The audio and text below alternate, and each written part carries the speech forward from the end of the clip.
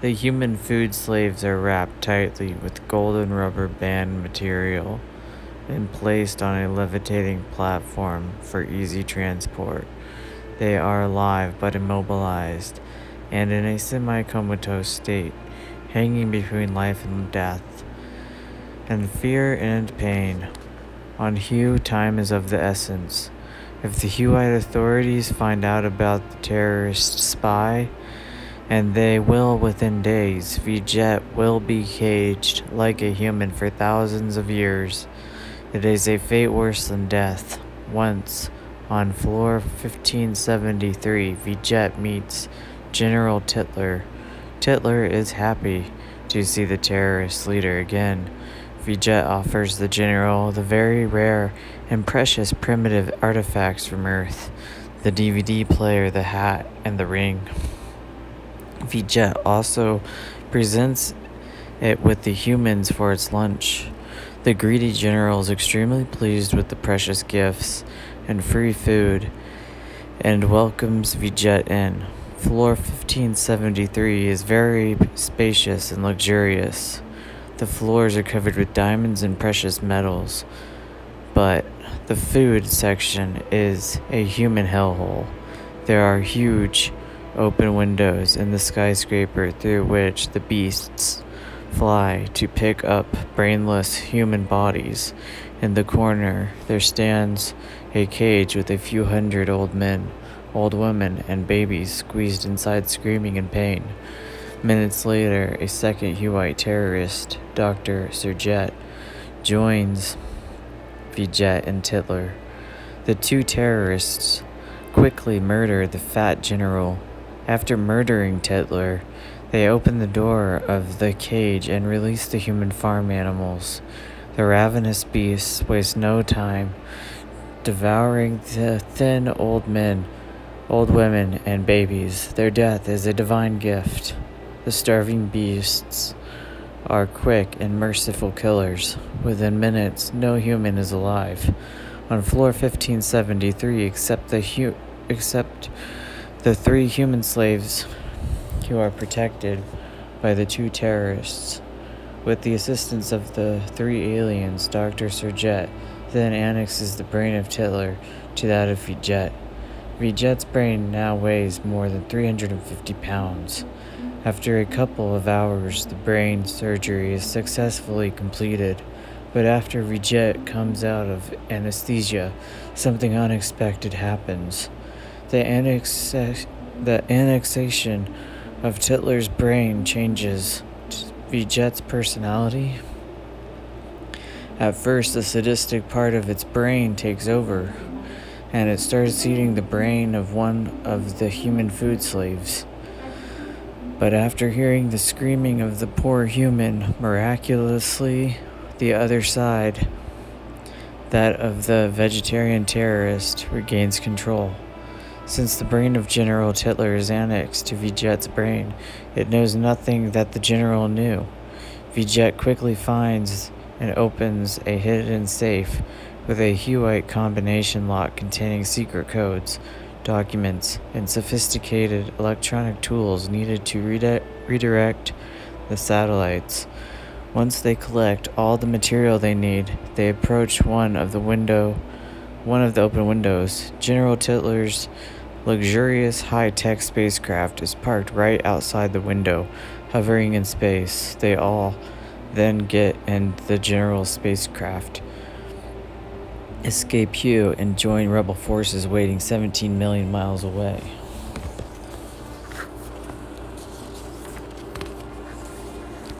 The Sparrow. With General Titler's brain attached to Vjet's, the rebel escapes are now a formidable enemy. Even for the Huite authorities realize this. The next day, when they discover Titler dead on floor 1573 of Huchulu Palace, the dead general is wearing a hat covered with exotic feathers, which hides its missing brain.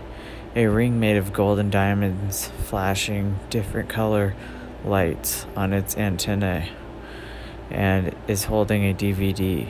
The Huite police headmaster Polite immediately contacts President Huleid via Huite video conferencing and informs it that Hitler has been murdered and its brain is missing. Polite recommends that all the satellites immediately be disabled before the terrorists can use them to destroy Hugh.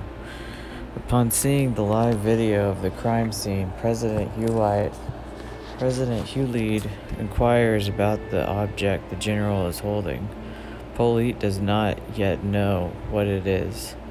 Huleid then notices a black box on top of one of the shelves and inquires about the odd-looking box. Polite again replies that they do not yet know and have not had time to investigate. There may be an H-bomb inside the box. Again, Polite reiterates that the satellites must be disabled immediately before the terrorists get a chance to use them. Huleid ignores Polite's recommendation and instead orders an X-ray of the black box and a microscopic analysis of the DVD disc. The black box has a primitive circuit board.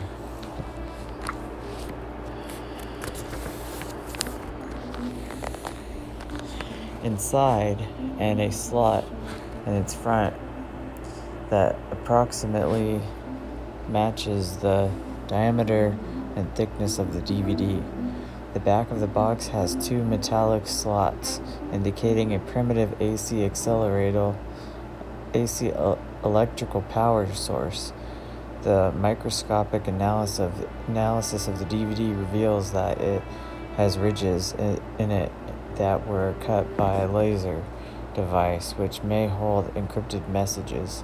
After a few minutes of fiddling with the box and the DVD, Polite figures out the DVD instrument and plays the DVD for President Huleid.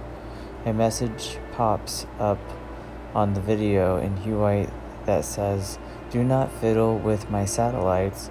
I have reversed the satellite signals so that the moment you try to disable or interfere with the signals, your actions will trigger my program. The triggered program will reverse the satellite's direction and fire H-bombs at you. I am in control of your destiny. You must do as I command or I will destroy you." The video goes on to show the secret meeting between General Hitler and Vijet. In the video, General Hitler expresses its desire to see the newly elected president, Huleid, dead. The general offers to pay a large sum to Vijet as a reward for assassinating Huleid, and even a larger sum for Huleid's fresh dead brain. On the video, Vijet then explains the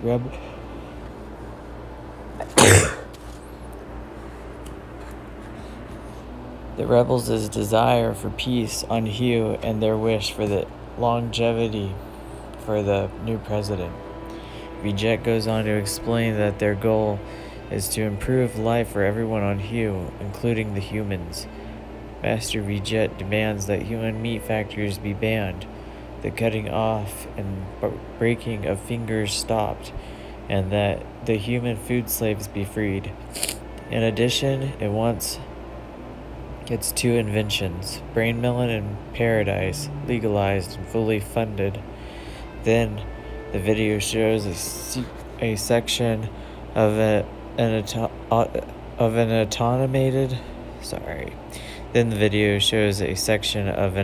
automated human baby processing assembly line. A Huite robot quickly binds a baby's little hands, legs, and neck to the soft cradle. This is to prevent the baby from jerking in a natural attempt at suicide to escape the administered pain. The robot then quickly breaks the baby's fingers as the baby screams in pain and jerks uncontrollably from side to side. It shows a bloody feces-covered human locked in a tiny cage for life, with not enough room to stand up straight Staring into the camera, it shows a human girl being hung from her eyeball to teach the other children the consequences of disobeying a Huite. These are just a few examples of the secret daily atrocities systematically committed against the billions of innocent human commodities, all documented on the video. The video ends with a scene of tree on earth covered with cherry blossoms. The video ends with a scene of a tree on earth covered with cherry blossoms.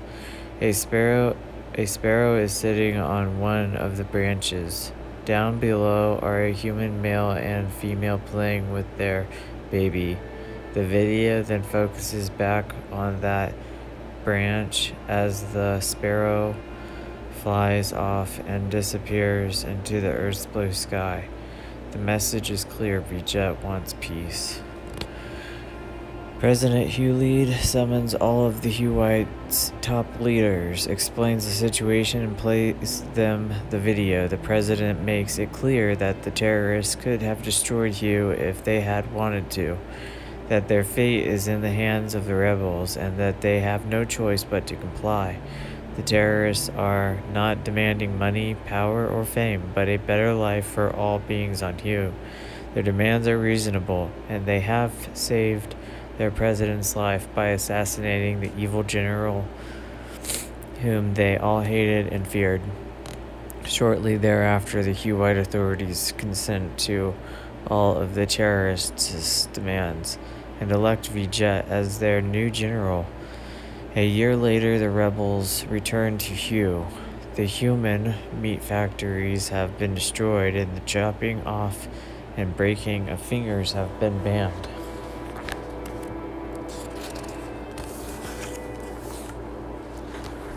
Ray Arjomand is the author of this book.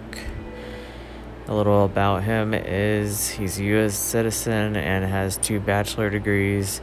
He's in his late 20s. Or he was in his late 20s and 20 pounds overweight, addicted to junk food, frequently fast food restaurants. He was unaware of the secret animal cruelty sustaining the restaurants. His intent in writing this fiction is to vividly expose the horrors of price competition when the traded commodity is alive.